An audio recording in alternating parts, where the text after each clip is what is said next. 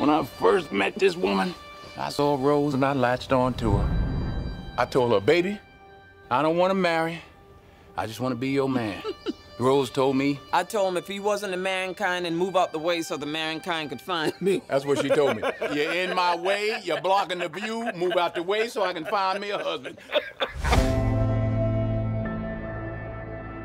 Where Corey? I want him to help me with this fence. He got recruited by a college football team. It ain't gonna get him nowhere. If he be like you in the sports, he gonna be all right.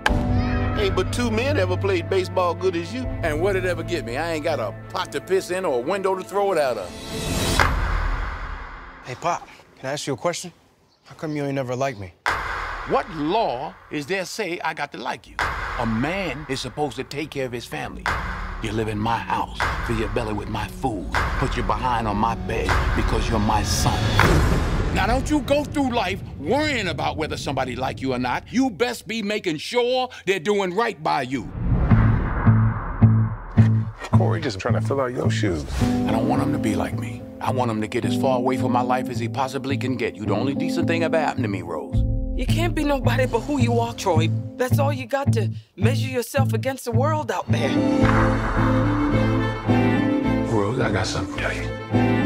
I don't know how to tell you this. Why, Troy? Why? You ought to know it's time. I don't want to know, damn it! What you ever given me? Your feet, them bones that pumping hard. You never done nothing but hold me back, afraid I was gonna be better than you.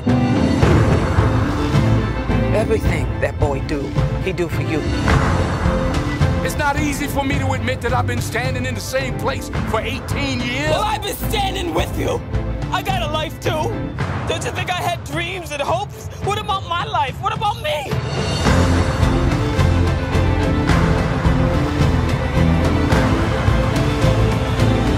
What are you gonna